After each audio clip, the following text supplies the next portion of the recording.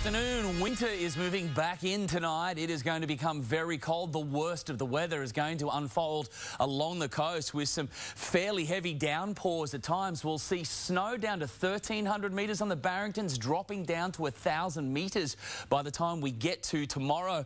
Those winds are going to be strong to gale force. We've got huge seas and swell on the way.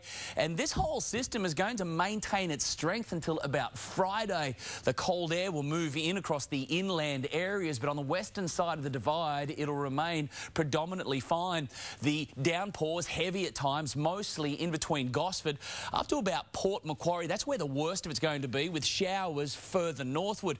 Look at those temperatures dropping down into the mid-teens for most. I've got all of your local weather details on this latest cold outbreak coming up in NBN's News from 6.